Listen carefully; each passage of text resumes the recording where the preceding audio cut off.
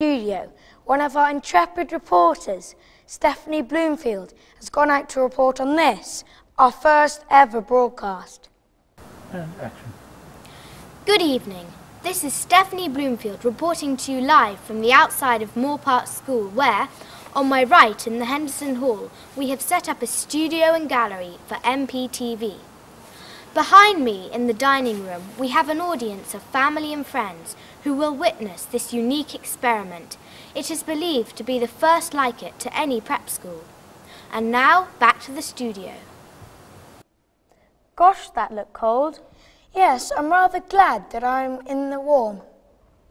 And now, sports news.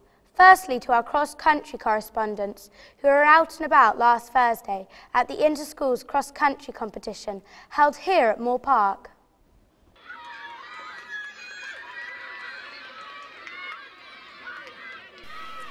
On Thursday, Moor Park hosted a cross-country fixture. Lots of primary schools from all around Shropshire came to take part. The competitors had a tough run. It ran through lots of different environments, through fields, bogs, and got wet and muddy. The competitors went up a steep hill, which was quite slippy, and they were very tired, but still, there was a long way to go. They were still running hard, and their work had almost paid off. What?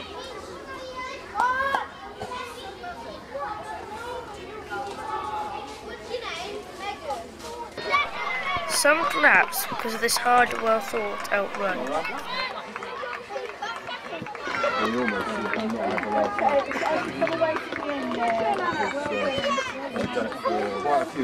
What number have you got, Anna?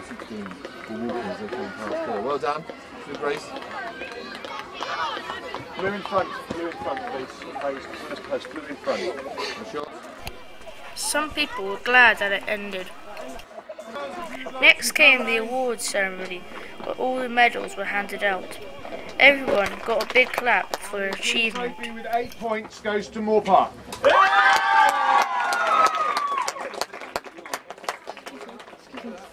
Mr. Martin.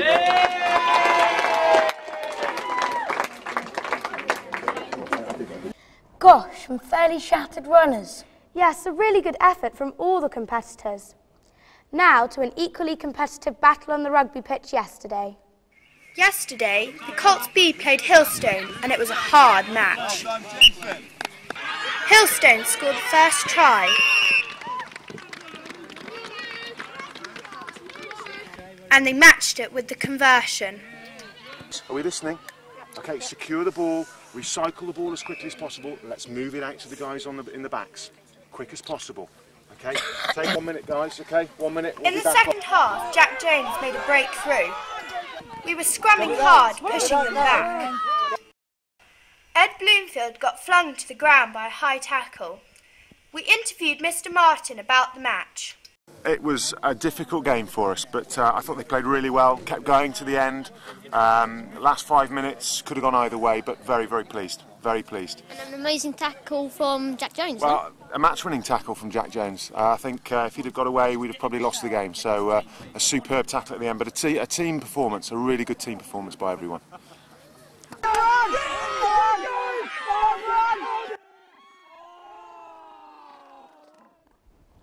What a close match.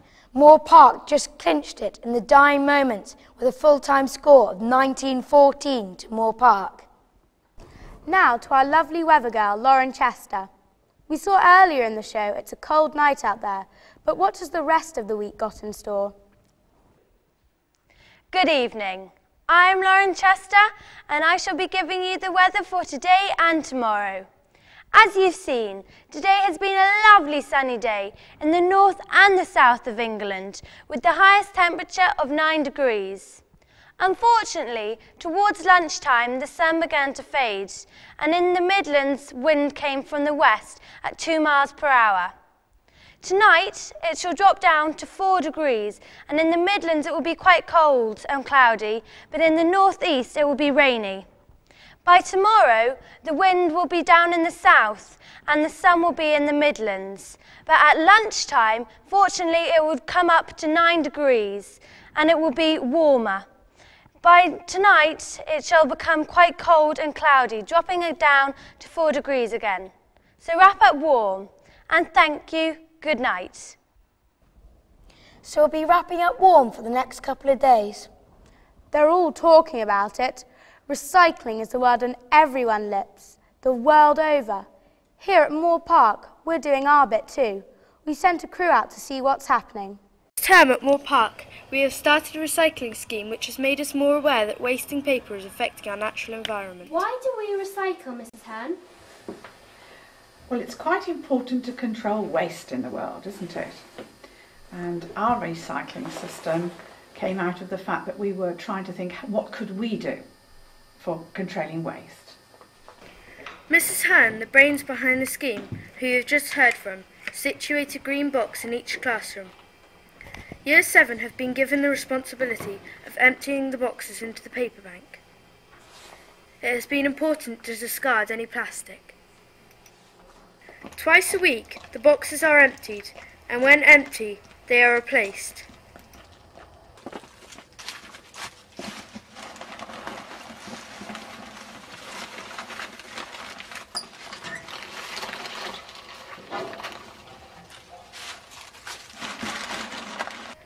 Parents can use the paper bank too. How often do you use the recycling bin? About once a fortnight. We are glad that we are doing our bit to help the environment.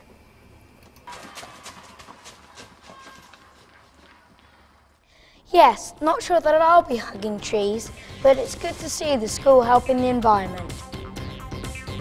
We have come to the end of our first ever MPTV programme. To celebrate the event, after the show, viewers are welcome to come and look around the studio. We hope to see you there, where you can meet all the stars and have a look behind the scenes. So from us in the studio, it's good evening. Good evening.